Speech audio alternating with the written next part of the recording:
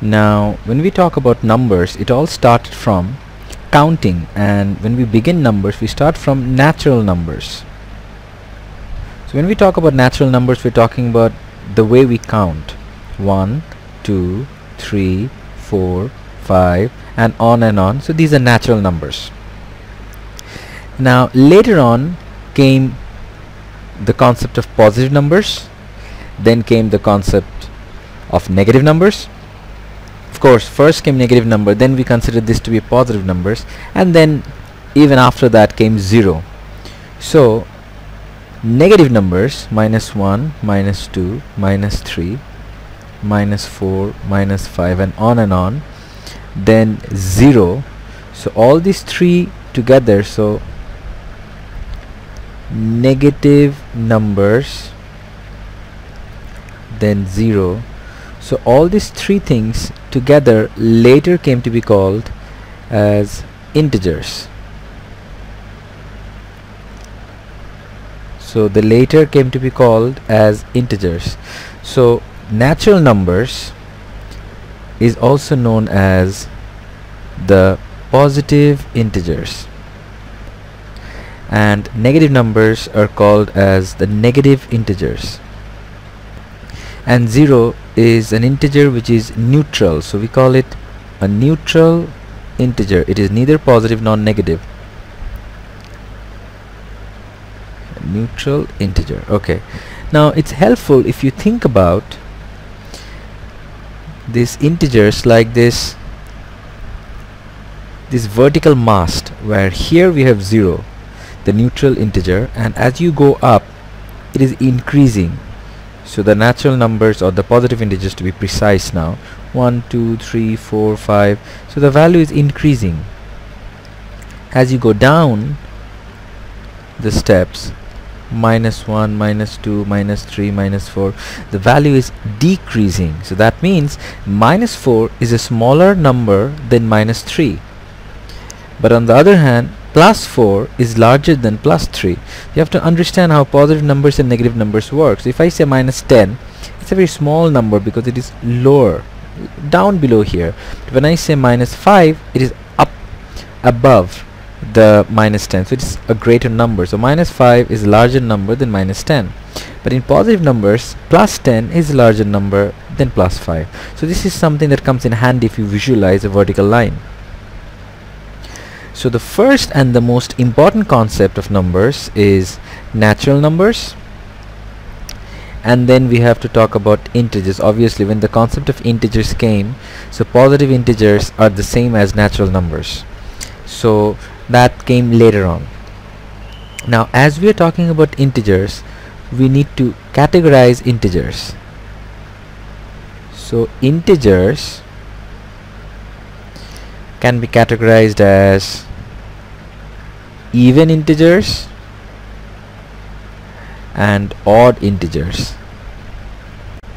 Now usually when we refer to this, we don't refer to it technically, and we refer to them as even numbers and odd numbers. Now integer can be subdivided into even integers and odd integers. So when anyone says even number, they are actually referring to as integer. So even integer means any integer that can be divided by 2 and we get another integer. So even integer means when we divide by 2 we get an integer, not a fraction or anything. That means divisible by 2. This thing is same as saying divisible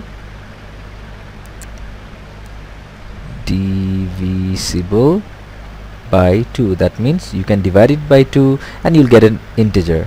Odd integer means not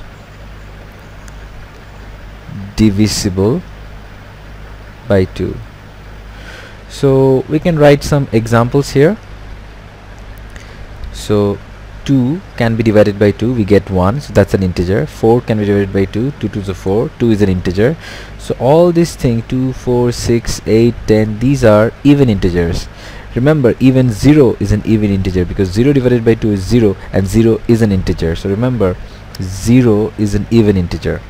and the odd integers are 1, 3, 5, 7, 9, and on and on. So these are the odd integers. Now another and perhaps the most important category of integers are the prime integers.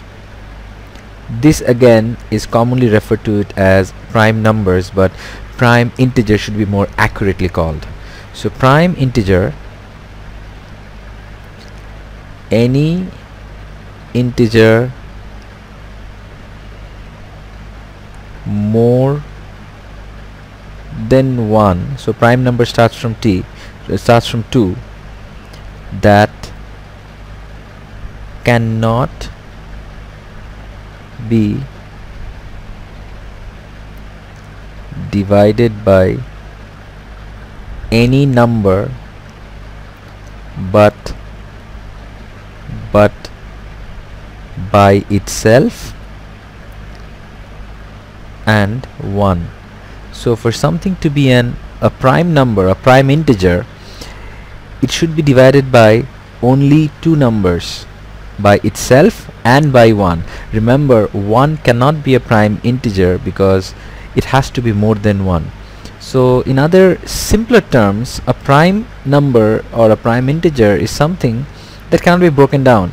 So for example, we have 2, then we have 4 can be broken down 2 to the 4, then we have 5, 3 is also a prime number, then we have 5 cannot be divided by anything, 6 can be broken down 3 to the 6, 7, 8 can be broken down 4 to the 8, then we have 9, 3 to the 9, then we have 10, 5 to the 10, then 11 cannot be broken down by anything but itself and 1, then we have 12 is 6 to the 12, we have 13, 14 is 7 to the 14, 15, 3, 5 the 15, 6 is 4, 4 is the 16, 17, then we have 19, and so on. So these are some examples of prime integers. Note that every integer is an odd number actually, except for 2. 2 is the only prime integer that is an even integer. Except for that, everything else are odd integers, obviously, because if it's even, it can be broken down and divided by 2.